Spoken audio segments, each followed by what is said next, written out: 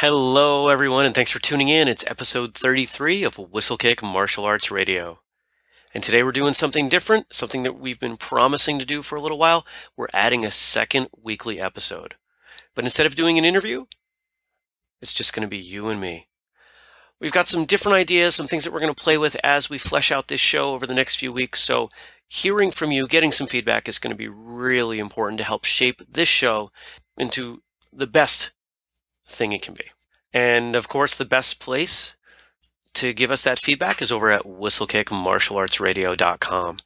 You can send us an email and fill out a form or follow us on Twitter, and all that contact information is over there. So without digging too hard into the intro, let's just get into it because honestly, I have no idea how this is going to go.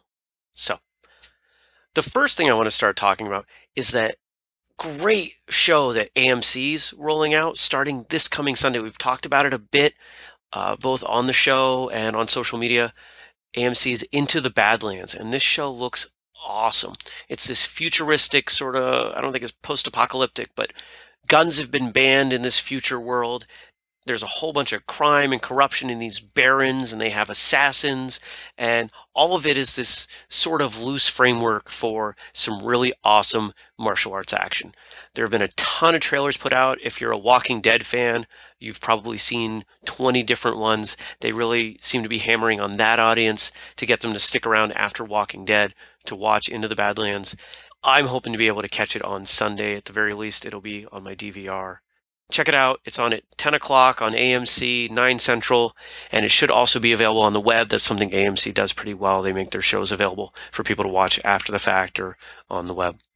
And the reason I say that I'm hoping to catch it is that we've got a busy weekend coming up. Whistlekick's going to have another 2-event weekend, and I'm always exhausted after those, but they're a lot of fun, and the more people to get out and see, the better, right? So on Saturday, we're going to be in Waterville, Maine at the Elm City Karate Challenge. And then Saturday night, driving back through, not even stopping back at headquarters, but just headed right along to Albany, New York for the Capital District Taekwondo Tournament. Looking forward to both events. This is the first time for us at both of them, but know the folks involved through other things, through other events. So looking forward to it. If you're going to come out to either one, please stop by, say hello, and hope to see some of you there. This past weekend, we were at the Fall Open Championships. Nice close event for us in Jericho, Vermont. And we've got a great write-up about that over on our normal website, our main website, whistlekick.com. So check that out.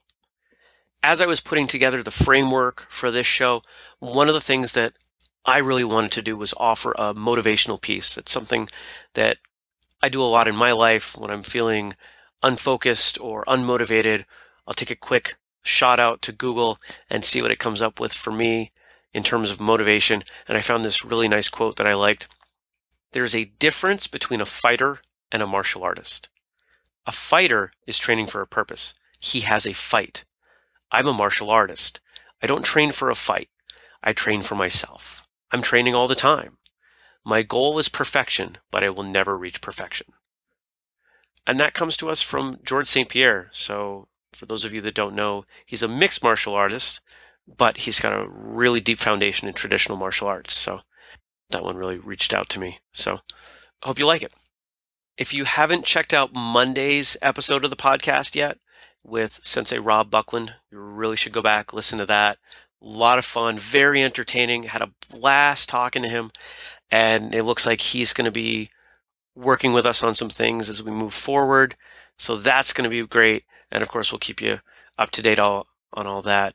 But such a cool guy, and it was really a lot of fun to talk to him. I don't usually have to mute the microphone to keep my laughter off the recording, but there were entire minutes that I just couldn't compose myself listening to that episode. And just from the early feedback on it, other people are feeling the same way. Sensei Buckland's just a riot, fun guy, great guy. So had a lot of fun. But that's really not anything new, is it? No, I enjoy my job. I enjoy getting to talk to all these wonderful people like you. So even though you're not talking back to me right now, knowing that you're listening, that's a ton of fun. I enjoy doing this. So movies, one of the things that came up that we wanted to do with this show was give you a movie every week. I don't want to call it homework, but a movie that maybe you haven't heard of or that you haven't watched in a little while. And the one that we've selected this week is Falcon Rising, and it stars Michael Jai White. And the reviews on it are actually really mixed. The critics seem to completely hate it, but that's pretty typical of a good martial arts film, isn't it?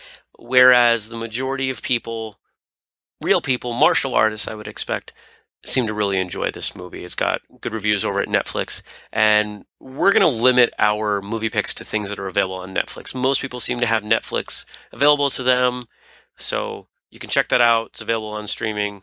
4 stars from the Netflix community anyway. Falcon Rising, Michael Jai White. Let us know what you think in the comments. If you like that movie, let us know. If you hate that movie, let us know. It's going to help us find movies that you're going to enjoy moving forward.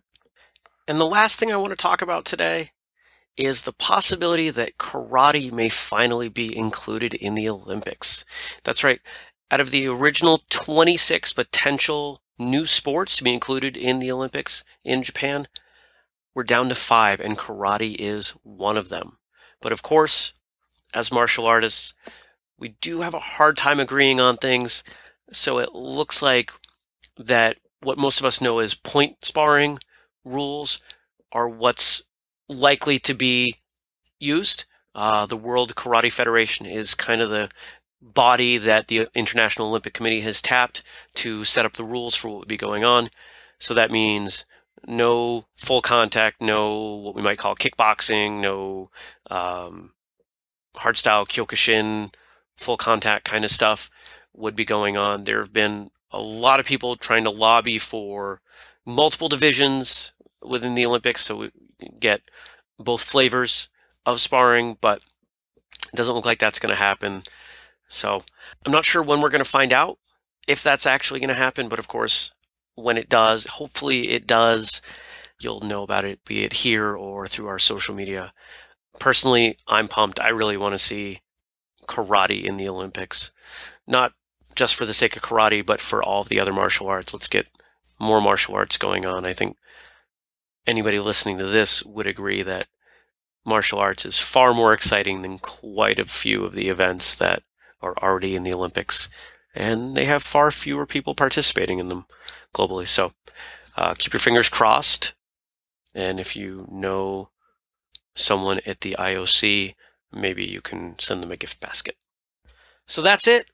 First episode, just me, you listening to me. I'm going to keep it short, under 10 minutes. This will grow and develop, as I said, with your feedback. So please head on over to whistlekickmartialartsradio.com. Give us some feedback. Leave a message on our Facebook page. Whatever you got to do to let us know what you think, what you're looking for, what you want this show to become. We're all ears. So thanks a lot. And until next time, train hard, smile, and have a great day.